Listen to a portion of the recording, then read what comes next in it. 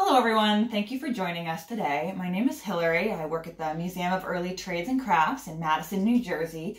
Since we can't do our spring break drop-in crafts this week, we're giving you some different crafts each day that you can try out at home. We also have lots of other fun games and crafts and activities on our website, metc.org, in the METC at Home section. So today we're going to be making an adorable spring critter. So the supplies you'll need for this are a piece of paper. Cardstock's best if you have it, but if not, anything is fine. You want some markers, including a black one. You'll want a pair of scissors. Some pom-poms or cotton balls, whichever you have, probably about 5 or 6 if you have them. Some glue, and maybe a pencil. Nothing too crazy. All right, so the first thing we're going to do is make our leaf. So you can either draw your own on your piece of paper, or we have on our website a leaf outline that you can print out, either one. If you have some colored paper, you can use that. Otherwise, you can just color it in the color you want, the way I did here. So once you've made your leaf, colored it in, you'll want to cut it out. And then we might want to add some veins, you know, to make it look like a real leaf here, those lines that leaves have. So I'm just going to add a few veins here to make this look a little bit more like a real leaf here. You can do this however you want. Any sort of black marker will work. Just sort of alternating as we go along here. There we go. Looks a little bit more like a leaf now. So now we're ready to make our actual caterpillar. So you want to kind of pull together the different pom-poms or cotton balls that you want to use and lay them out the way you think you want your caterpillar to sit on here. Oh, and also one other thing you can do if you want it to be a hungry caterpillar who's just taken a little nibble out of your leaf, you can take your pencil and just poke some little holes in your leaf, just like that.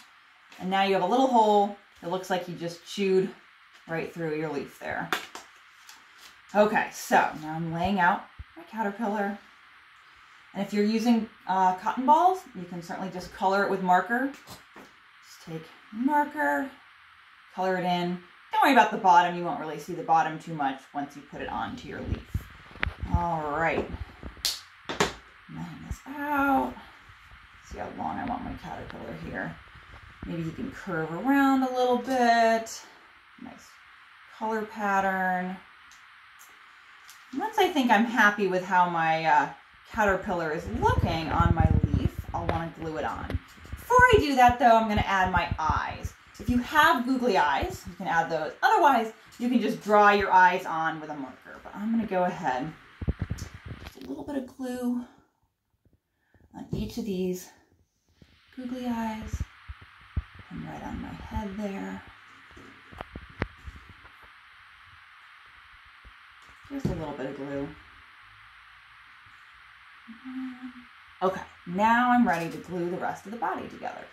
Don't need too much glue for this. You'll just want to do some little drops of glue under each pom-pom or cotton ball where you laid it out. Just a little bit of glue for each one.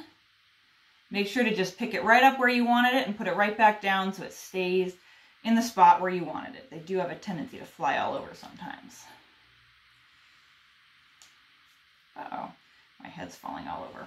You may need a little bit of extra glue for the head if it's a little bit bigger. Glue them in place. And there you go. A nice little caterpillar is munching on my leaf.